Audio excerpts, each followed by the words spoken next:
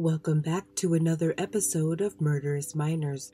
War Baby here with the final installment in the Wild Wild West series.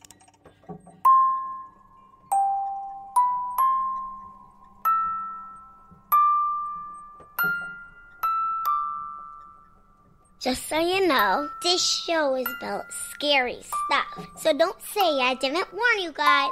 And remember, don't be scared.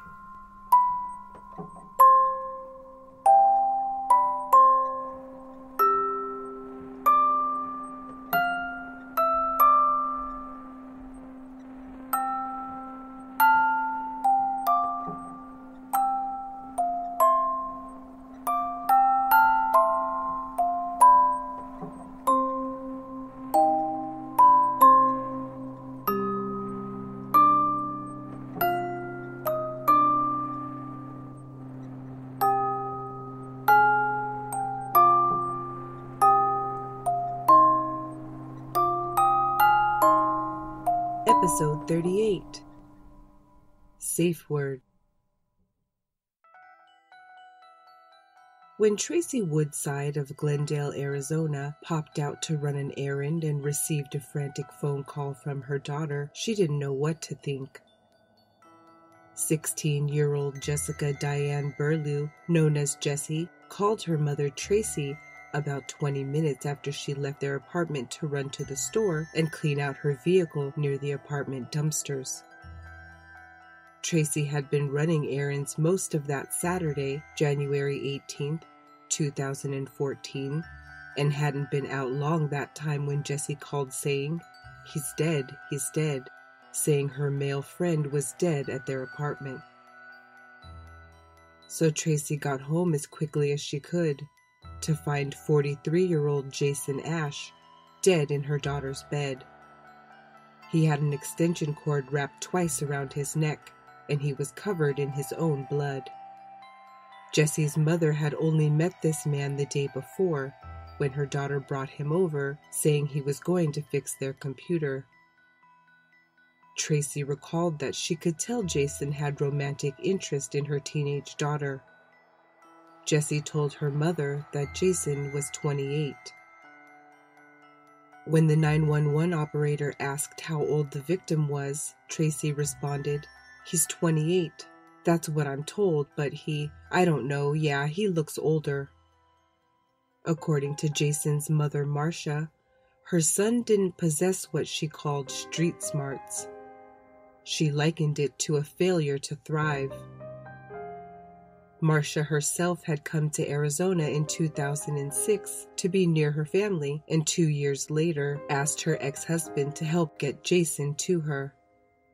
It seemed like a good opportunity for a fresh start. Bred in Georgia, Marcia described a son who seemed listless, who had difficulty keeping work. She recalled Jason going from retail job to retail job, where she felt he was bullied. Jason even ended up jobless and homeless when his bank card was stolen and all the money withdrawn from his account. Marcia said she's certain that had Jason been tested, he would have placed somewhere on the autism spectrum. Although aware her son had smoked meth in the past, Marcia did not classify Jason as an addict. Just like Tracy had only met Jason once, Marcia had only met her son's friend Jessie once as well. She wasn't impressed.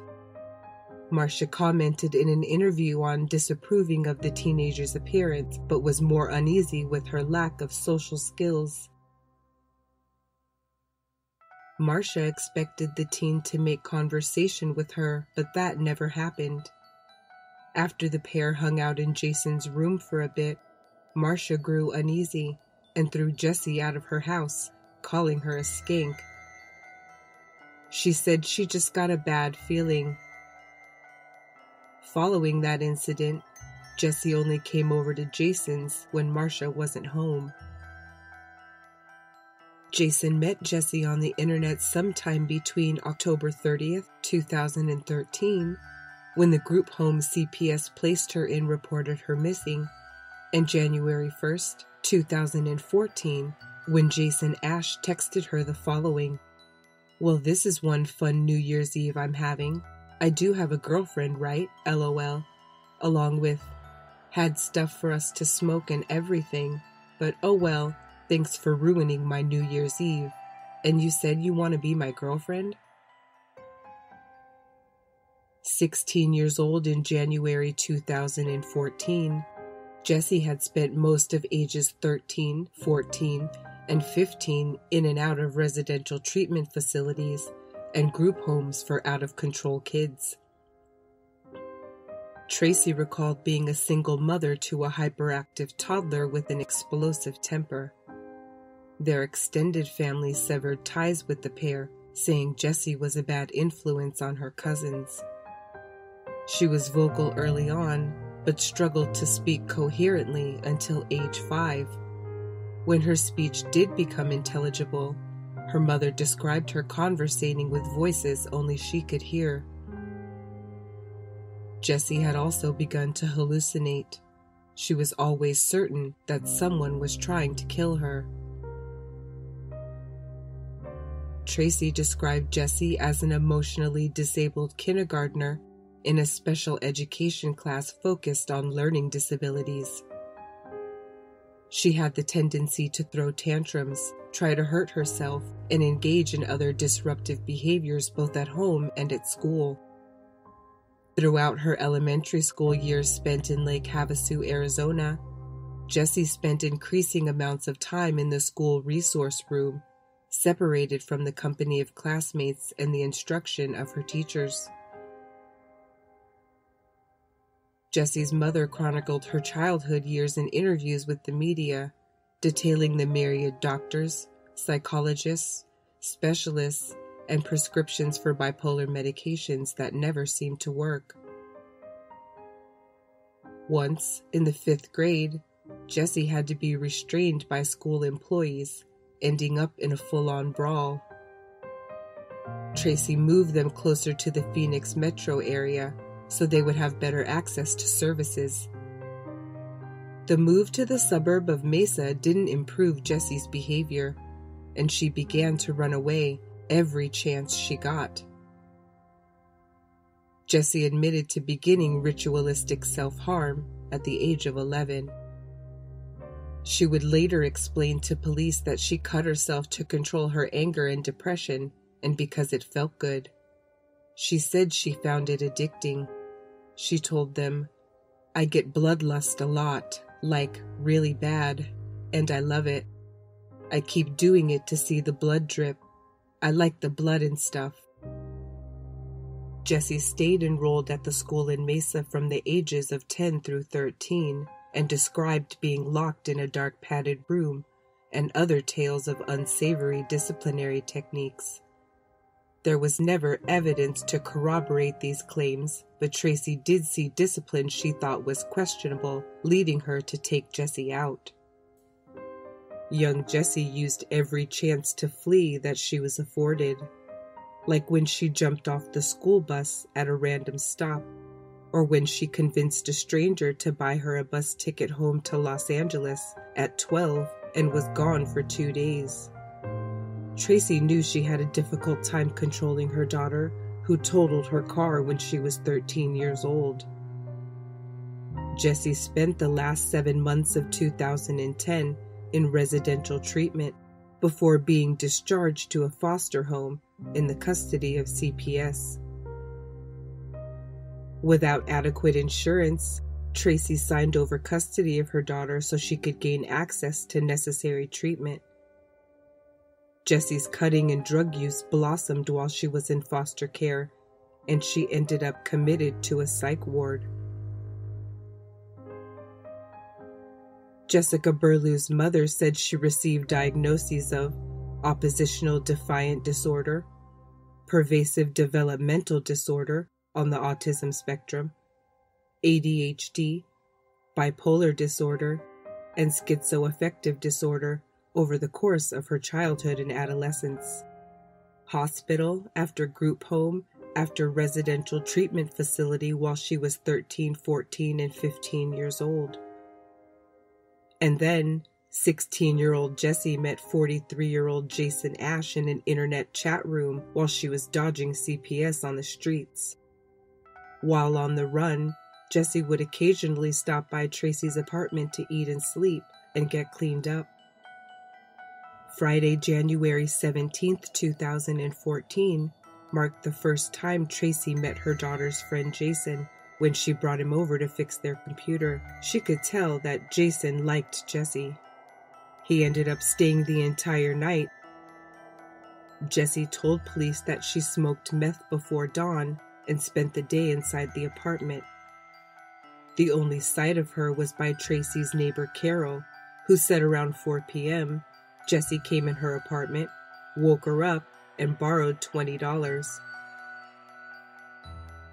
Jason Ash was in and out of the apartment that day, as was Jessie's mom, Tracy. Jessie's call brought her rushing home to discover Jason's mutilated corpse and a nightmarishly bloody crime scene. With scalpel-like precision, Jessie had made cut after cut on his arms, hands, face, neck, and genitals. That night, while being interviewed, Jessie said that she hadn't meant for this to happen and that honestly, she needed Jason alive. He was the one she counted on to supply her with heroin. Jessie told police that Jason was her boyfriend and that their sexual relationship was consensual. The first cut she made, according to Jessie's police interview, was simply meant to get a reaction from him to see if he was still alive. Jason wouldn't wake up, and Jessie said she wasn't sure what she should do. All the other cuts, she said, were to get things right in her head. Jessie said she cut to relieve the feelings of anxiety in herself. When her mother arrived back at the apartment, she had to get a phone from their neighbor Steve, while Jessie begged her not to call 911. She took off, but not before giving her mom various versions of what happened. She had already claimed to her mother that Jason hit her, a tale Tracy even relayed to the 911 operator, saying, "My daughter called me. They were playing a sex game. I guess they got in a fight. She said they got in a fight and he was hitting her." "Hitting your daughter?" "Yeah, and she killed him. I just ran to the store real quick. Yeah, there's blood. She cut him. They're into mutilation shit." "Where was he cut at?" "His arms. He's cut all over. His face." "Did she do this to hurt him, or was this like a sex thing?" Yeah, I think it's a sex thing." Jessie also claimed that an unknown man in a red jacket broke into their apartment and robbed and killed Jason. Jessie even told police this story. 43-year-old Jason Ash was pronounced dead by 6 p.m. The pair had just texted each other "I love you" around midnight. Jessie fled the apartment complex, getting about a mile away on foot before finding a car with keys in the ignition. She drove for a while but abandoned the stolen vehicle less than 10 miles away.